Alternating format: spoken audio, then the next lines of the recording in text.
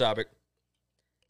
NBA players are suddenly hesitant to be going down to Orlando to live in a bubble.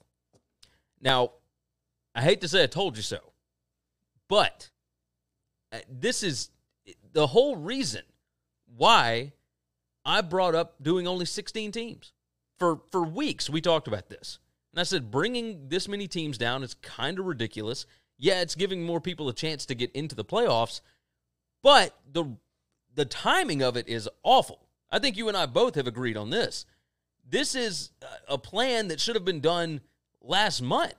They should have been playing last month. Started last month, at least a month ago. It's gonna. We're there. By the way, they pushed up the start date. It's now going to be July 30th instead of July 31st. I mean, it's just ridiculous. At this point, like, you're going to have fans in the stands for all kinds of different games, and you're going to have NBA players living in a bubble in Disney World after the park is already open, and they're not going to allow the players to go to the park. They're allowing the families to come down after a certain point, but they're not letting them go to the park.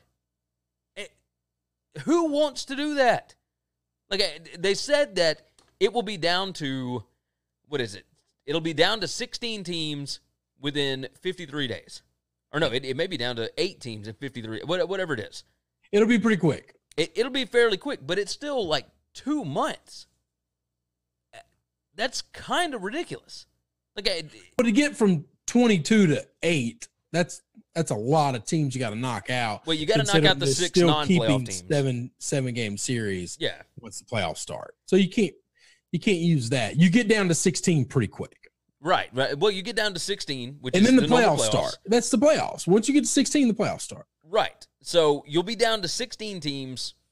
Fairly the question quickly. is this: it's not the matter of team. The amount of teams is irrelevant to this. If guys aren't wanting to do this, well, the teams that don't, then or it doesn't the matter players, if you're the number 1 seed or the number 5 seed. You're in, and you got to do this, or you don't win the championship. The players that don't want to do this are the ones that are currently outside of the playoffs. It's the guys from the Trailblazers. That's fine. And whatever then else. Don't show up. I assure you, your team can put a team of scrubs out there. Somebody from the D League will get called up, get a spot, and they'll sign a 10-day contract, something like that. And they'll show up, they'll get their butt whipped, they'll go home, and the owners will and GMs and coaches will evaluate the fact that you didn't want to come play when we had a shot to do something here.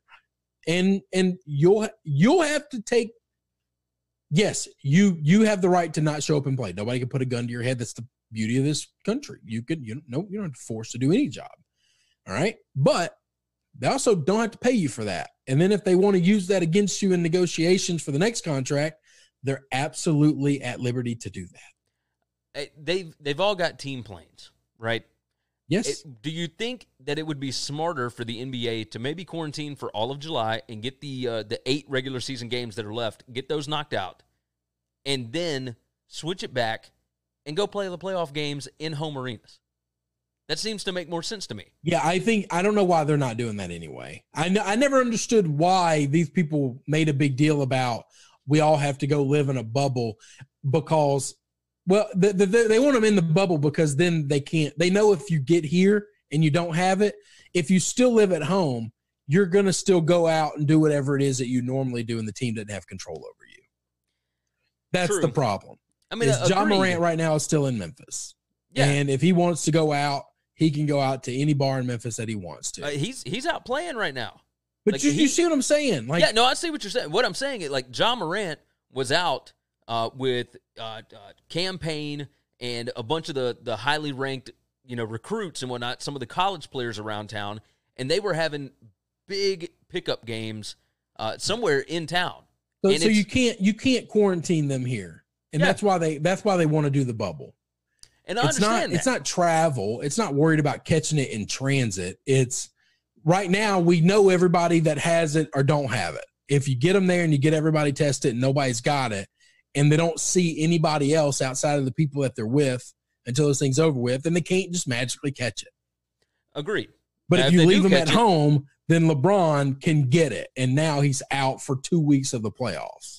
Yeah, which that's the problem. I do understand that. I do understand where you're coming from. It's still just it's insane. Like, the odds of them getting it are so minuscule. Michael said, let's see, if any player has an issue with it, then stay home. Damian said the NBA is rigged.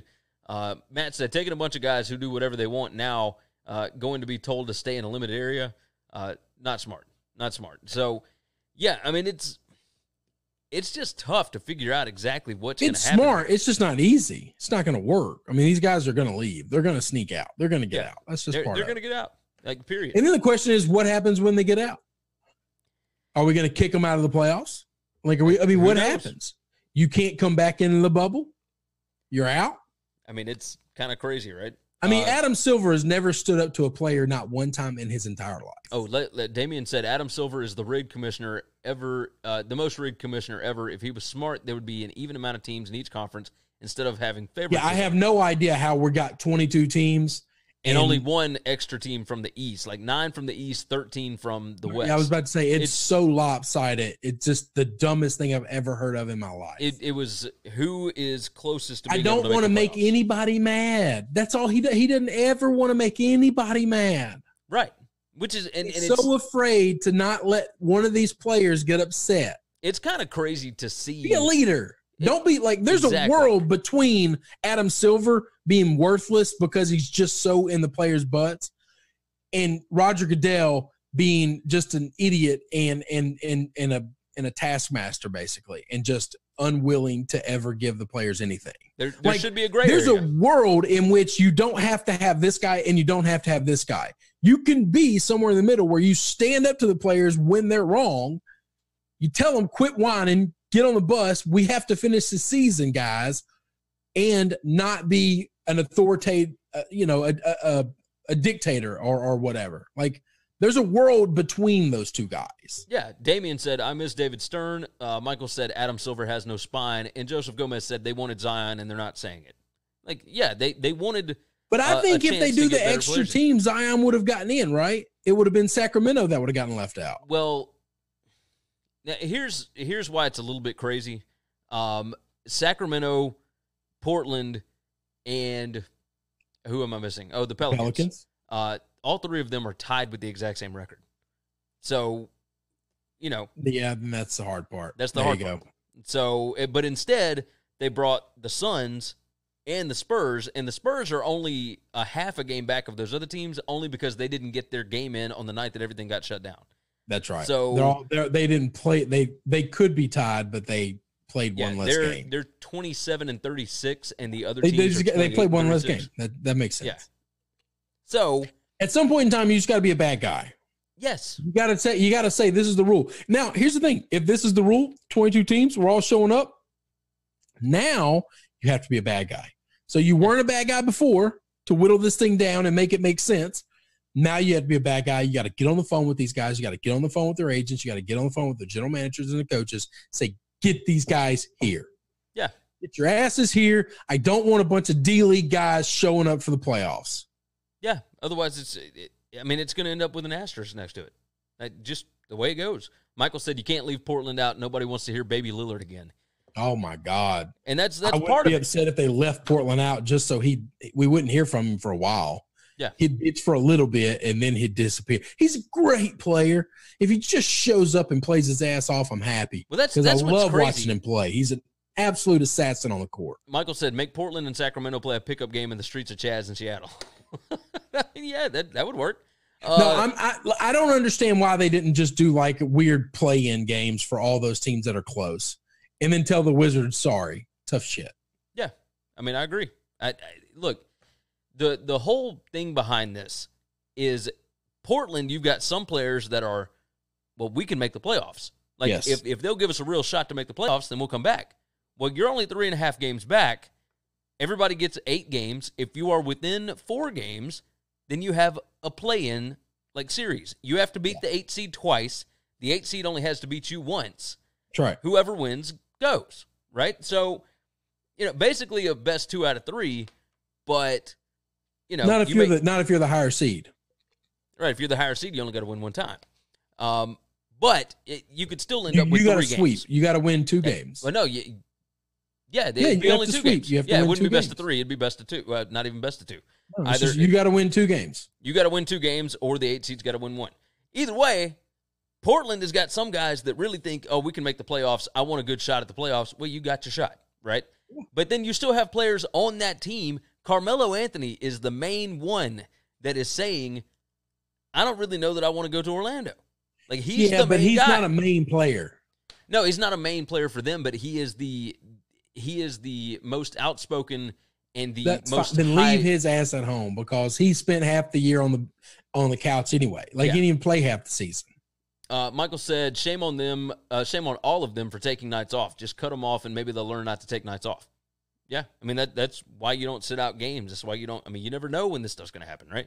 Now, the odds of it happening again in the future – every game's important. Yeah, every game should matter. If they didn't do load management in the beginning of the season, then you're right. Then maybe you'd be a whole lot better than you are now. Yeah, and for Portland, they had 2 starters injured for a large part of this series. And that happens. Yeah, that happens. Like, you can't control that, but also you can't be mad about that. It's nobody else's fault either. Exactly. It's nobody else's fault, period. So it is what it is. I'm curious to see what's going to happen here, because, you try and bring more teams, but you don't want to bring everybody. So if you're not bringing everybody, you bring more teams. The teams that don't feel like they have the best shot at the playoff, they don't really want to go down there and live in a bubble for however long, 2 months, 3 months. So now you've got a whole different situation on your hands. You got to come up with something else. Joseph said, we're too far into it. We're not coming up with something else. This is what we got. Yeah. I mean, this is the plan that's been set. There is no changing it now. There's just listening to guys bitch. And if they don't show up, they don't show up. My thing is this: if you're the general manager and you're the owner of that team, if you're the head coach on that team, and contracts come up, man, that's going to come into play. Oh, I think so. Now, I mean, if you're Damian Lillard, you're going to get whatever you want because you're the best player in the team and you're a top 10 player in the world. Michael said, it's always someone else's fault, guys. Come on, it's never my fault. Yeah, that's pretty much it. Joseph said Carmelo needs his check because his divorce with Lala cost him big. That was a really expensive divorce. It most certainly was. All right.